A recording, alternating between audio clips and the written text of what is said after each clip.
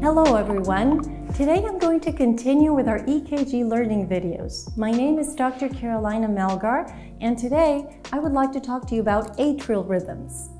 If you recall, the main feature of atrial rhythms is that we have an abnormal P wave or P waves that are replaced by flutter or fibrillation. So we're going to look at premature atrial complexes or PACs. We're going to look at atrial flutter, atrial fibrillation, and supraventricular tachycardia. Let me show you different EKG strips of these arrhythmias. I know it can be complicated, but I'll do my best to explain them. Let's start with premature atrial complexes, or PACs for short.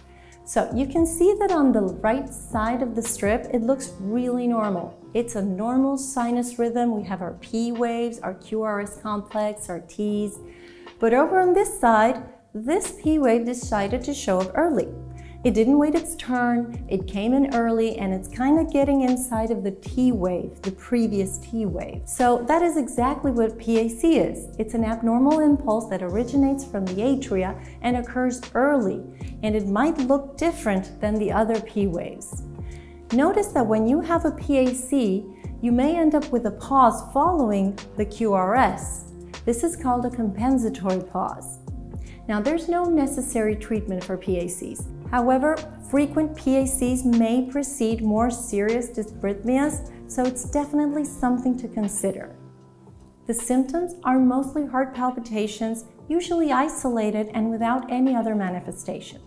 Here we're looking at atrial flutter. You can notice from the start that instead of P waves, we have these flutter waves, kind of like a zigzag. You can notice the regularity of the heartbeats because we have equal distances between these R waves. The pulse is regular. The symptoms you might feel with this kind of arrhythmia are also heart palpitations, dizziness, shortness of breath, fatigue, and also fainting.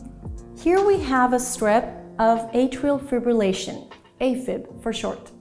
You'll notice right from the start that you can't see P waves before any of the QRS complexes. Instead, we have a lot of these little bumps between them. We can also see that the distance between these R waves is irregular, so our pulse will also feel irregular. The symptoms are very similar to the ones we mentioned in the atrial flutter. Here we're looking at supraventricular tachycardia, or SVT. When you look at this rhythm, it's actually pretty regular. So if you measure between the R waves, it will be an equal distance apart. The P waves are not really visible because they're kind of buried in the T waves, and the heart rate is so fast, usually between 150 and 250 beats per minute.